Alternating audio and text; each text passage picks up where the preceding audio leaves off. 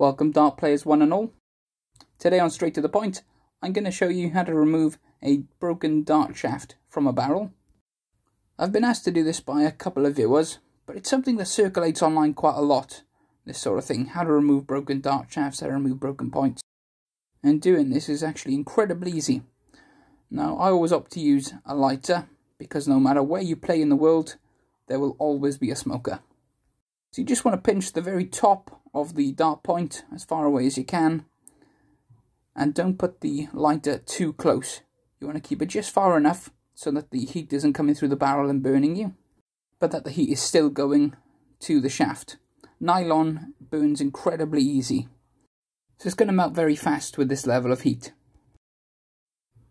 As soon as it starts to get warm, that's all you want to do is take another one of your darts, pop it in the shaft, and just try and make a little groove out of the bit of loose nylon in the shaft that's gotten soft.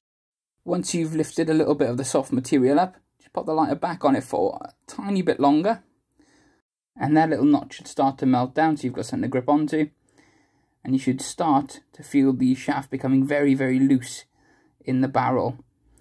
It'll start to wriggle almost, as I'm just touching it with the dart now.